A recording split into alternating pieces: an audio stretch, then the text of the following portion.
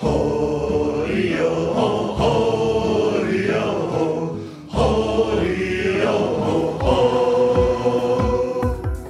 Hello and welcome once again to a very special bonus episode of the Spouter-Inn. I'm Chris. And I'm Suzanne. And today we're very pleased to welcome two special guests, Mark Sundaram and Aven McMaster. Mark is a medievalist and linguist who specializes in the history of the English language. Aven is a classicist who studies Latin poetry and Roman social history, and they're both hosts of the Endless Knot podcast. And they both work on the YouTube channel Alliterative, where they use etymology, language, literature, and history to explore the web of connections in the world around us. Thank you and welcome to the Spouter-Inn, Mark and Aven. Hello. Hello, and thanks for having us. We're really happy to be with you. Now, on your podcast and on your YouTube channel, you do a lot of etymological investigations of the world in perhaps more of a modern scientific approach than Isidore did in the etymologies. But, you know, he was using the tools he had at his time. So I assume you're both deeply interested in etymologies. And I'm curious, how did you find out about that? How did it hook you? I mean, for me, I always enjoyed kind of flipping through the dictionary and looking at the standard etymological information in any household dictionary. You get a taste of that. And then, later on, when I was in high school, I got to study Latin and Greek. And so once you start doing that, you realize, wow, okay, there's, a lot of these words are kind of in common with English for one reason or another. And I eventually bought an actual etymological dictionary, which was John Ato's Dictionary of Word Origins. And I think I was an undergraduate at the time when I got that. And one of the things I really liked about it is at the end of each sort of discursive entry about where a word comes from, it lists a bunch of cognates. And so I found that really fun to sort of be surprised how, two words that don't necessarily seem like they're related actually come from the same place. Do you remember one of those off the top of your head? Well, an interesting one is the word equip and ship. Oh. They sound a little bit similar. And the interesting thing is they both come from a Germanic word, the word ship or skip, but one of them passes through Old French on the way, equip. So equip was originally meant to fit out a ship. Huh. Wow. Okay. I can see it. That makes sense. Yep. That one I did not know. Huh. And of course, French being French, they dropped one of the letters in the S because French drops all letters. Yeah, they'll do that. Aven, what about you? How did you get hooked onto this? Well, my family was always really into words. My mother is a poet. My father did early work on computer language training, like back in the 70s, about can computers learn languages? And so our household was one of the households that had a dictionary right beside the dining room table because every conversation was going to end with an argument about where a word came from or what its pronunciation was or something. And so we always had the Oxford Dictionary next to our table. And I was always interested in words, and that just continued. And I also went and did Latin and Greek in high school. And the thing I think that cemented it for me was for my 16th birthday, which was a big deal in my family. It's exciting. I got a very fancy Laura Ashley dress, which will date me to a very specific time in place for people. And I went out to a fancy dinner with my dad for, a nice birthday. And I asked for one special birthday present, and my special birthday present was the Oxford Etymological Dictionary. I knew it. and my parents were, really? You sure? No, please. And I got it, and I was thrilled, and I still have it, and it was one of the best presents I ever got. So I was kind of doomed. So even your parents, who were word nerds, were also like, are you sure? Even they were a little bit, thought it was a little over the top. But yeah, and then I went on and did classics, and studying languages and literature just kept me. I'm not the prime mover in this etymological project we do, but have always been interested in it, and it continues to be something that I find fascinating. And I also found when I taught Latin that being able to point out connections between Latin and English and French to my students was a very, very important way to help them with vocabulary learning. So yeah, no, absolutely. I found that when I was taking Latin in particular, when I was in college. Learning Latin gave me a kind of ability to see into words that they became much more like 3D, that you could reach in and grab little kernels that weren't visible before, and just made all of Romance-based languages that much richer. Yeah, exactly. Do you still have, I know the answer to this, but do you still have a fondness for particular dictionaries and linguistic reference works like that? I'm obsessed with them. So I have many, many dictionaries in this house. I kind of collect them. So yeah, I mean, I have a great sort of attachment to them. One of the things that I think people don't do enough is read the prefaces to their dictionaries. Mm-hmm. You know, we often talk about, you know, how does this word get into the dictionary? And they talk about the dictionary as if it's this sort of Platonic ideal that has great authority over how words exist in the world or something. And they're not. I mean, they're written by people who have their own interests or biases or motivations for putting together the dictionary that they're doing. And so they have personality. And for me, that's what I get really excited about, is how different dictionaries have different personalities. It's so interesting to hear you say that, because as you guys have been talking, I've been thinking about how the pleasure of learning about the history of words has changed over the last decades. You know, like I too remember having the really intoxicating experience of stumbling on the Oxford English Dictionary and like, wow, there's the history of the word, you know, in each one of these entries, and being blown away by this. But of course, as time's gone by, people are more and more encountering the history of words through online media. And so instead of having a sense of the history of the word as someone has narrated that history of the word, right, in whatever dictionary it is you're looking in, they're instead getting this kind of often more generic, piecemeal, kind of fragmented history of the word. And so that's why it's really neat to hear you talk about what is the value of those books? What do we get out of those books, those well-integrated stories of the word? Is very different from what people are getting online. I think it's interesting that at the same time as what you say is very true, but at the same time as I think for most people who don't live in this house, the value of a physical dictionary has waned, and you know, many fewer people are going to have a physical dictionary or 22 on their shelves. But at the same time, I think there's been a real appetite in the last 15, 20, I mean, for longer than that, but especially the last while, for books that do what an etymological dictionary does in perhaps a more informal way and not as rigorous sometimes, but that do it in a more narrative way with a kind of personality. Like, I think there is a new market for, or at least a new appetite for. So I'm thinking of, we've got several friends that won't surprise you to know who work in this kind of field. So there's quite a number of them in the UK in particular. There's like Paul Anthony Jones, or Haggard Hawks on Twitter, who goes and finds old dictionaries and finds odd, weird words, and has put out numbers and numbers of books. And there's a real personality to what he collects and how he defines things and what he brings together. Or Susie Dent, who does stuff coming out of the dictionary, but again, does these collections of words, and some of it's etymological, some of it's the joy of old words.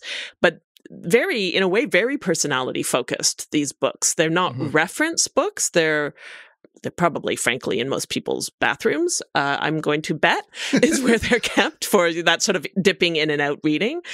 But lots of people really like them. And I think that it is going back in a way to that kind of mediated by an individual, that people don't think of dictionaries that way anymore because they're just online. They feel very impersonal. They don't see them as being human in any way. I think that's true. I think it also makes it easier to approach books like Susie Dent's, for example, which I have looked at, which are more like guided tours of interesting parts of the dictionary, or multiple dictionaries, actually. And you get that, and it makes it easier to see what it might mean to approach the dictionary or similar reference works as literature, that there are these highlights, these nuggets to be found within it, that, if you don't want to sit through the quote unquote boring entries, you can at least find the highlights, and that can sort of show you the way, which is doing an interesting work in terms of like how you interface with that text and that information, which is, I think, a little bit different from the prefaces that you were describing,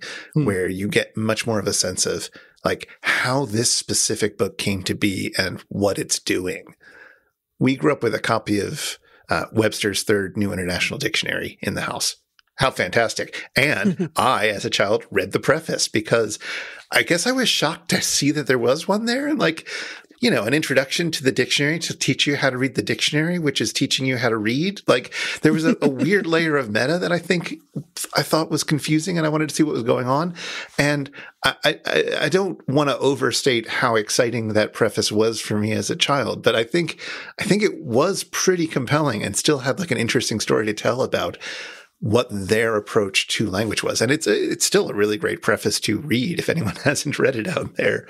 It's a delight, and they made some big choices for that dictionary. Oh boy, did that spark a controversy. That particular edition, you know, started this whole dictionary war in the 60s, which eventually led to the American Heritage Dictionary coming out to sort of do damage control in the minds of some that the editors of the Merriam-Webster third edition had done, being so permissive, you know, in terms of how they treated their words.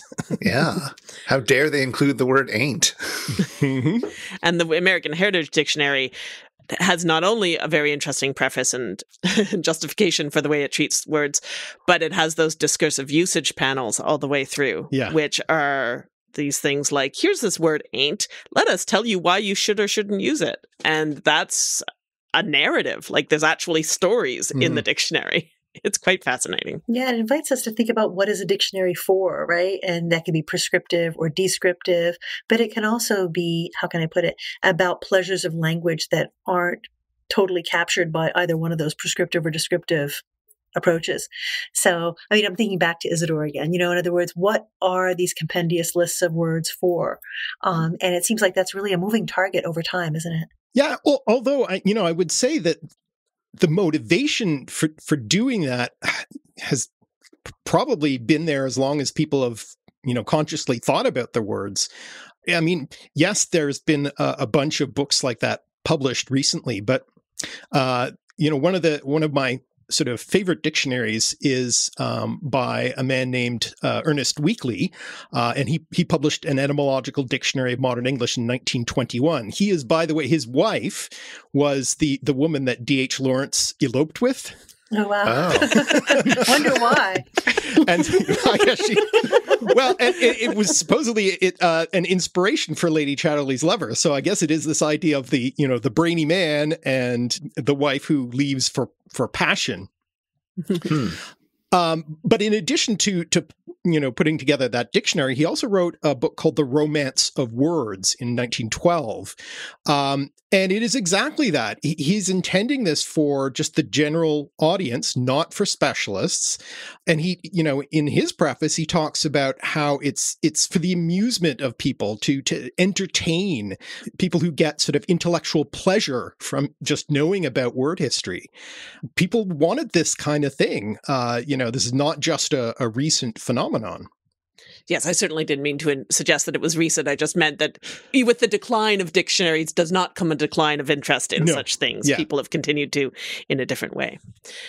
I think that question of why, just to tie it back to Isidore again, I do think that is an interesting, that tension between pleasure in simple or complex pleasure in knowing words, which can be tied, I think, in ways that aren't always pretty, to pleasure in knowing words better than others know words. And I think that is certainly one, and I certainly fell prey to that as a teenager. You know, that, and in my younger years, of course, I'm completely beyond any such ignoble impulses now. But, but you know, that is something that I think there's an intrinsic pleasure. There's also a pleasure that comes with feeling the extrinsic motivation of you're a good student, or you know words well, or you're articulate, or all of those things. I have an amusing anecdote. When I was in, I think it was fifth or sixth grade, I was sitting there at the lunch table with three of my little friends, and we're having conversation, and one of them says, you know, I wonder where the names of the days of the week come from. I think this was a rhetorical question. She was not expecting an answer, and you can imagine what followed, right? And I just still remember to this day the shocked look of the I understood something about myself that day. And I think we've all had that kind of experience probably. Mm-hmm. And it's that pleasure in knowing a thing, finding it interesting and wanting to share it that underlies your videos, Mark, for instance. Yeah, exactly. There's a real impulse there. I know a cool thing. Shouldn't the whole world know this cool thing? But at the same time, the other part that, and certainly your discussion of Isidore brought this out, is the idea that etymology has some kind of real meaning, right? A link to a truth, a greater understanding of the world, as a code, as a key to unlocking the universe, or as an understanding of the true meaning of words, and therefore the etymology of etymology suggests that, right? Yeah, that's what etymology, of course, it comes from, Mark. From etymos, Greek word that means true. Yeah, so true word, and so that idea, which Isidore takes in one direction, and I mean, one of the things that kept my interest in etymology is when I went into Latin poetry.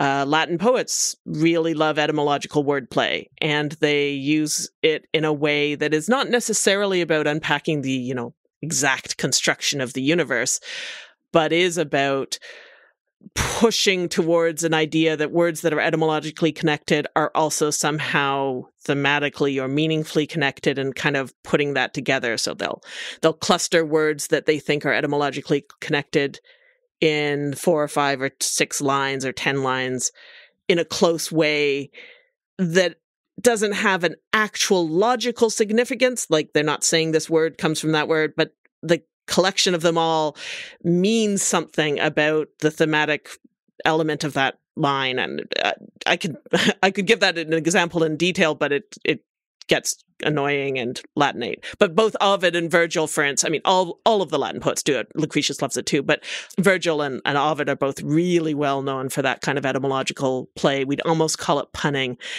And for them, it clearly means something, and they like to play with the Greek words too, because they know that. So they'll use a Latin word that sounds like a Greek word instead of the Latin word that actually means what the Greek word means, or something, and these plays. And they clearly think it's reflecting something real about the world, but it's in tension with the just sheer pleasure of being able to manipulate and understand and play with the words that way. Yeah, I'm curious if you guys have thought about this a bit, because the line between etymology and pun, especially in literary works like this in poetry, I've long played with the idea that the pun is one of the fundamental building blocks of poetry. Because it's taking some, material aspect of the language, the way a piece of language sounds, and connecting it to some other piece of language and drawing meaning there, or trying to create a bridge of meaning there where maybe one didn't exist before, or maybe it did. But either way, you're trying to find something other than sort of the meaning of the words that would create meaning. Poetry can be sometimes creating meaning through other means, through unexpected ways.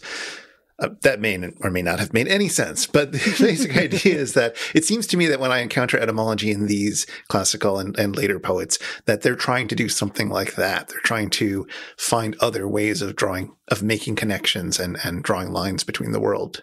But yeah, I mean, in a lot of ways, a pun is basically doing the same thing as a simile or a metaphor. It's, you're making a comparison between two things, and the way that those two things correspond or rub up against each other, or maybe contrast or whatever, gives a lot of extra meaning, and you get all that for the price of using 2 words. Mm-hmm. Yeah.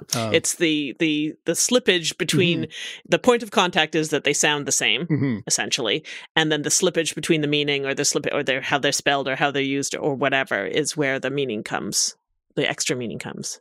Isn't etymology kind of different in some ways, in the sense that it's kind of pushing us backward in time? That is, it has a different kind of relationship to how word and meaning unfolds over time. Like the pun is generative, and it's sort of in the present extending toward the future, in a way that etymology seems to me to be unpacking and sort of rewinding the tape, so to speak. Doesn't that depend, though, what your conception of etymology is? Yeah, that is, for sure.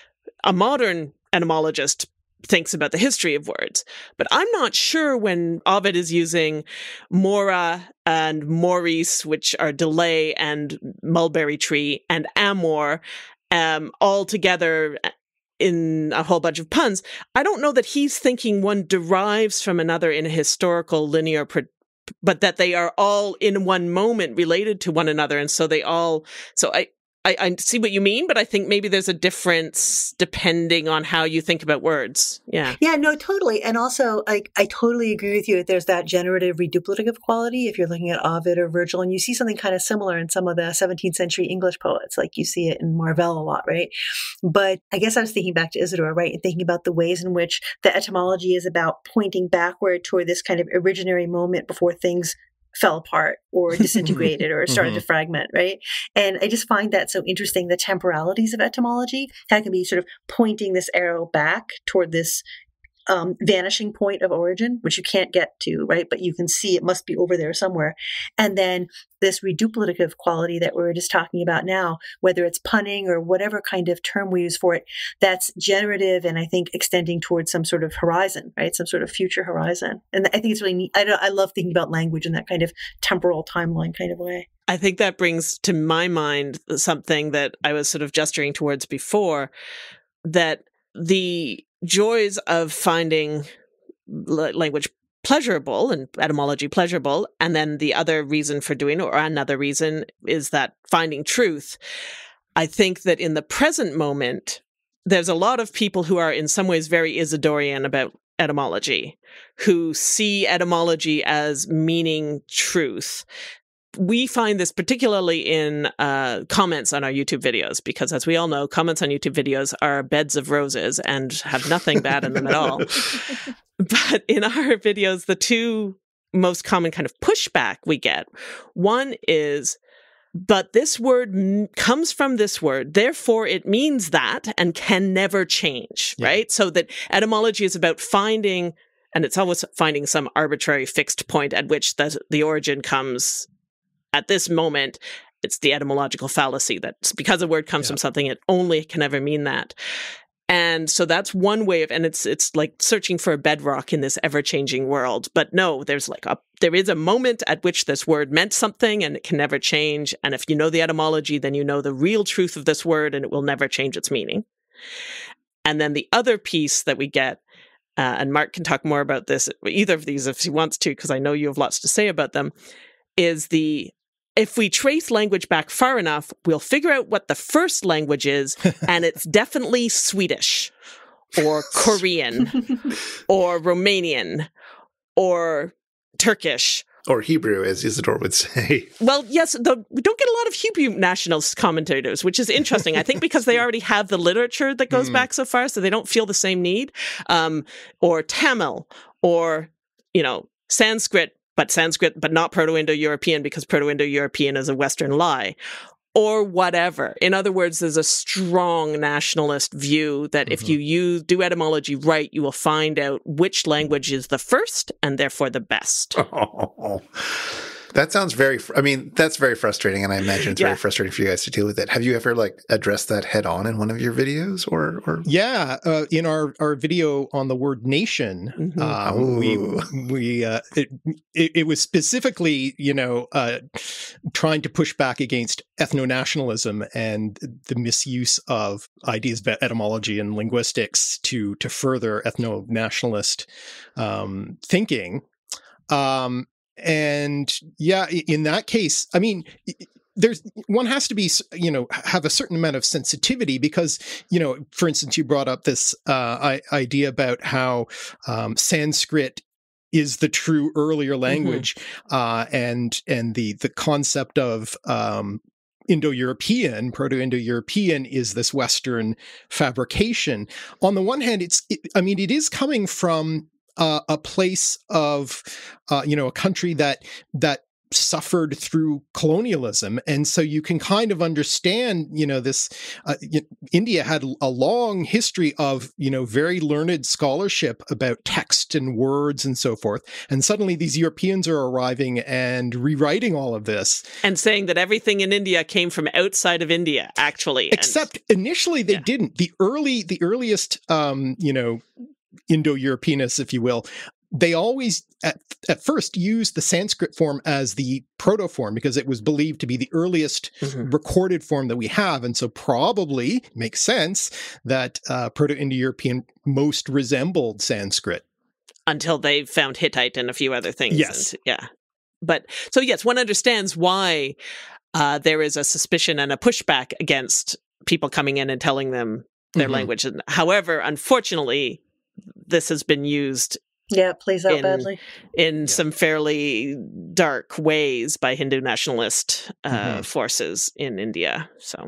So yeah, in part, I felt I had to kind of push back against that a little bit, but at the same time, treat the topic with a certain amount of tact and, trying to see, kind of all sides of the argument. But yes, we certainly do get lots of people, and it is frustrating, but it can also be very funny. I mean, the argument that Korean must be the original language because Korean is an isolate that has no known links to any other language in the world, therefore it must be the first one, and all languages must come from it, is a leap of logic that is frankly just entertaining. Yeah. And common. We get a lot of that one. But it really does conduce toward an idea of talking about language in terms of its purity. I mean, you were talking earlier about this kind of dogmatic attitude toward etymology you get in listeners sometimes. And that sort of ethno-nationalist context, we see this idea of linguistic purity play out not just in terms of origins, but also in terms of kind of cleaning up the language, right? Taking out things that are seen as invasive, right? Almost like, invasive plants in a garden or something like that.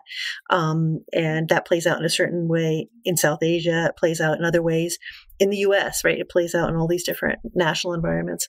And that must have been really challenging to take that on and present it for an audience in a way that would open the doors to some of those hard conversations, but not overly inflame your audience either. That has to have been a really challenging thing to hit that sweet spot. Yeah. And my intentions when I started writing that script, did change over the course of doing it. I went in planning to be much more sort of forceful and direct about this because I was just sort of irritated by getting all these comments. But then as I read more about it and understood it in its historical context, I gained a lot more sympathy for those kinds of ideas, especially when it is a question of, Europe versus a formerly colonized country. Yeah, that makes a lot of sense. And I don't want to dwell too much on people who are getting it wrong and how funny / silly they are. So I'm curious if you have any stories about other types of very, more positive interactions with people. Like, what is drawing people to etymology, and how do you find sort of the greater public, especially those who aren't academically trained in it necessarily? Like, what are they coming to you for? What are they coming to this study for, and what are they contributing to it? I think a lot of the motivation comes from the fact that language is so personal and internal. It exists in your head. You can close your eyes and plug your ears and not engage with the outside world at all, and yet you still have language going on. So I think one of the things that attracts people to that is it's discussing something that they feel they have a part in, that they have a share in. And so they're always interested in, hearing things about language in a lot of different ways, including etymology. And I think one of the particular things that makes talking about etymology to a broader public so successful is it's easier to get across some of the fundamental principles. Like if I were to try and discuss syntax, the history of syntax with someone, I mean, it could be very interesting, but it's more difficult. Whereas saying, well, this English word can be traced back to this Latin word, that's a pretty easy concept to pick up. And then I can, further complicate that by saying, well, notice how, these two sounds are slightly different. Well, I can say, well, the reason for that, a certain sound change happened. And I can further, add nuance to it. But these are sort of concepts that I think are easily enough graspable, and then you feel like you've suddenly discovered something really profound.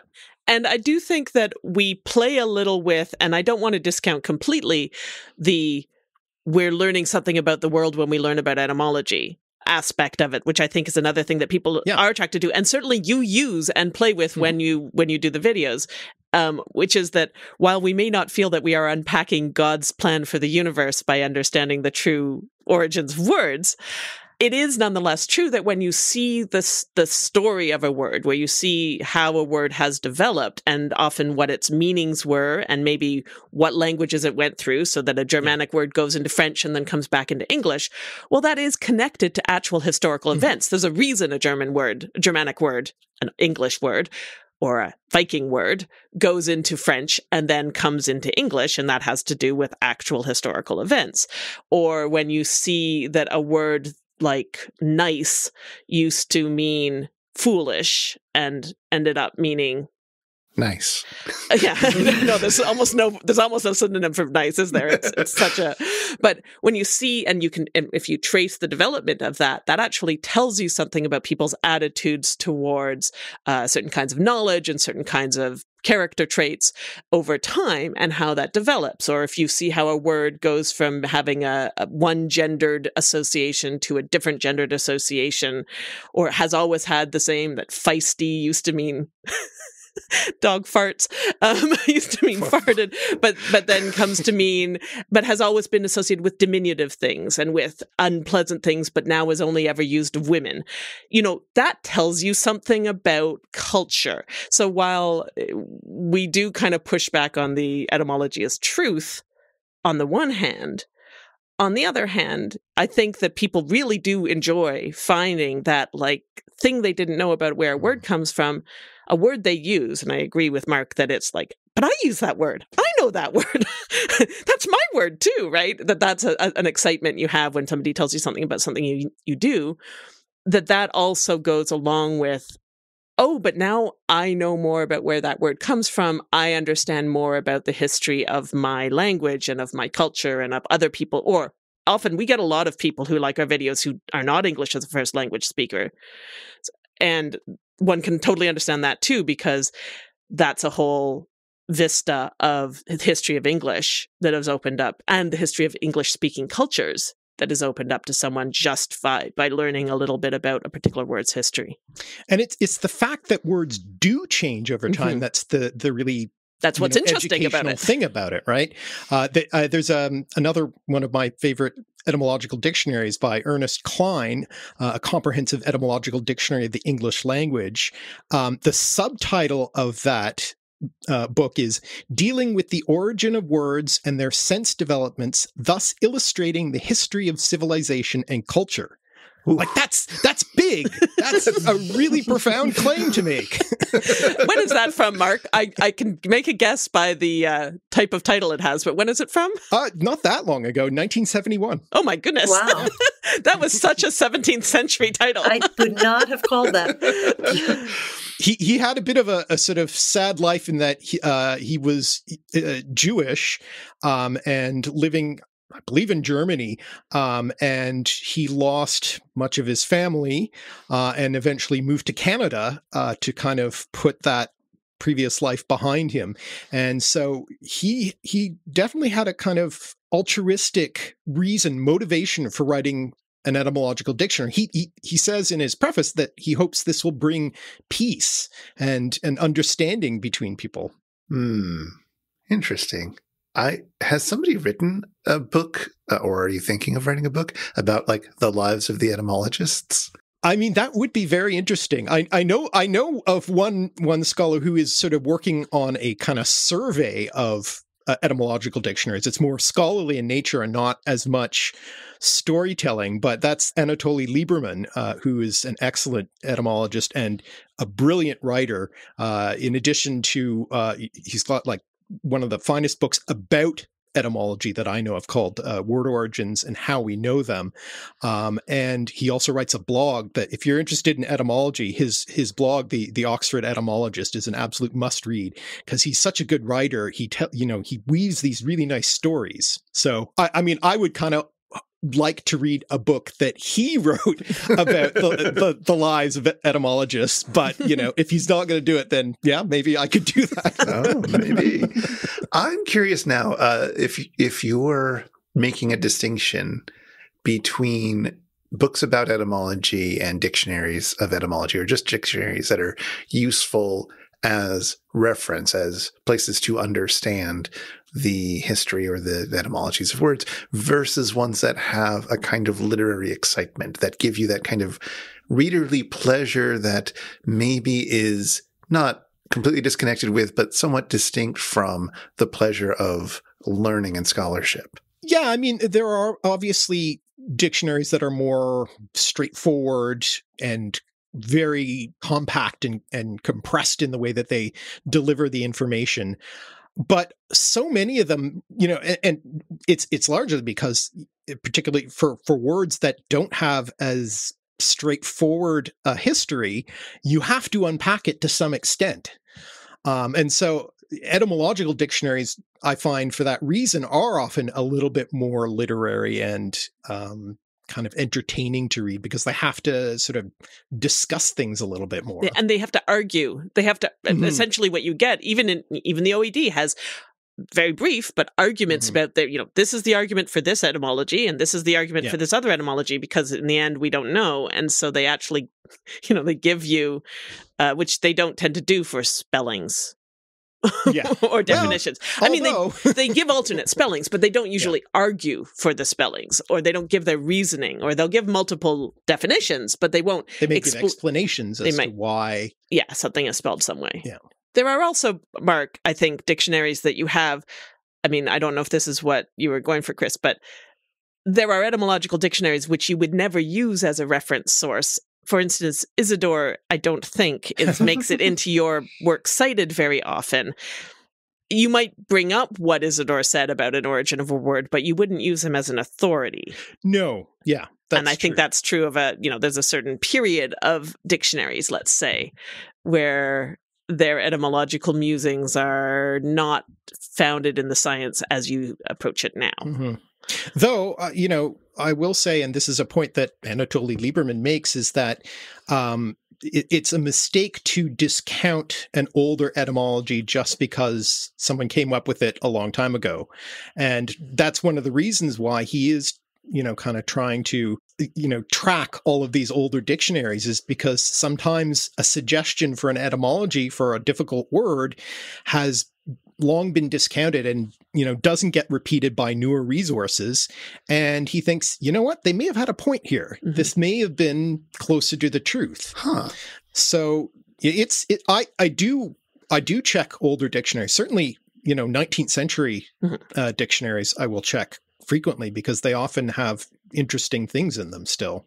That's a really interesting thing. It makes it sound like there is more of a creative act to a lot of etymology, even modern etymology, than might go into other aspects. Although, wow, I was about to say other things like definition, but actually I've read enough about people who write definitions for dictionaries to know that that is a very hard skill, even if you're trying to make it sort of to house style, to be as neutral and plain as possible, to not have the personality of Johnson or, some of the early fun dictionaries where everything was fun and witty and all that. Even if you're trying to be super boring, but you're trying to get the essence to be as accurate and distinct and clear as possible, it's an incredibly difficult art. But it's not an art that is showy, or that it's an art of not being noticed, in a sense. Anyway, it just sounds like the kinds of creativity that you have to or are encouraged to do to devise etymologies for some of the trickier cases is a lot more creative than we might expect.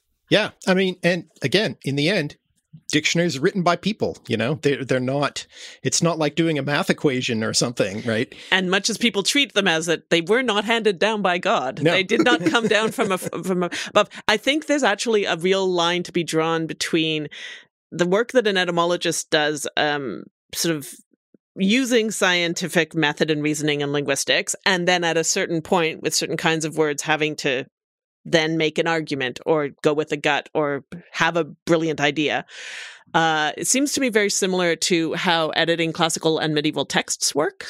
Mm. There are definite principles. There are real, it's not just making it up. There are real principles, and there's been a development from just vibes-based editing of the sort of 16th, 17th century up to really quite rigorous approaches to how the principles are applied for using manuscripts and figuring out best readings. And I think it's true for medieval, but I think of it especially in terms of classical texts, because classicists tend to try to get one text, whereas I know medievalists tend to be much happier with, or much more willing to have 5 different versions from 5 different manuscripts or whatever. Well, it comes down to that prescriptive versus descriptive distinction, right? It's the same kind of thing, but on the level of text editing. Yeah. And so that idea of like using the rules, but at a certain point, the rules run out and you have to look at the Latin phrase and say, well, I don't know. I don't think Virgil would have written it that way. I think it's got to be this. And I think that there's an element of that comes out with the etymology too. You come back a certain distance and you can go back a certain ways. And then there comes to, I think this is more likely than that. Or wait, what if it's this other thing? And I think there's a kind of balance between those two aspects that is kind of this, and they're both about words and about understanding words on a kind of deeper architectural level than people normally face them. Well, we are running out of time, but I thought I would give you guys a chance to plug one more favorite book that listeners might want to check out if they're interested in this sort of thing. What's a really good dictionary or book about etymology that's a delight for a literary reader to look at? Well, one that is very cheap, very easy to get is Calvert-Watkins' Dictionary of Indo-European Roots. It's kind of a reverse etymology dictionary because it lists all the Proto-Indo-European roots. It has an index at the end that you can use to look up the English word, and then it'll tell you what root it comes from. But it's very approachable and a fun read. So when I'm asked, well, what book can I get? That's one of my first recommendations because it's not a big investment in that. So, and when you look up those roots, it then tells you what the root is, and then it lists a whole bunch of words that come from that root. Yeah. In English, and sometimes gestures towards other languages. And one of the things that does is it shows you all these wildly, seemingly unrelated words that all come from the same root, and just tracing that through is sort of a reverse history, or a history from the beginning up, rather than from now back. Oh, that sounds amazing. Somehow that one is not in my collection of dictionaries and whatnot. I will need to track it down. Aven, do you have a book you want to recommend? Well, I will go back to the books by our friend just because I really like them. The Haggard Hawks is one of the original books. It's not really etymology exactly, but it's about the pleasures of language. And he also has a fairly recent book called Why Is This a Question? And it's like an intro to linguistics, but it has a series of questions, including how are questions made? Why is this a question? But about how language works, and it's witty and it's fun and it's easy, and I like it very much. And I would like to recommend that. That's Paul Anthony Jones, aka Haggard Hawks. All right, fantastic. Well, thank you very much for joining us today. And everybody go check out The Endless Knot and the Alliterative YouTube channel. We will have links for that in the show notes. And in fact, if you'd like to get in touch with us listeners, you can email us at spouter@megaphonic.fm, or we're on Twitter at The Spouter. We'd love to hear from you. Show notes with links for anything we've mentioned in this episode are at megaphonic.fm/spouter/69B.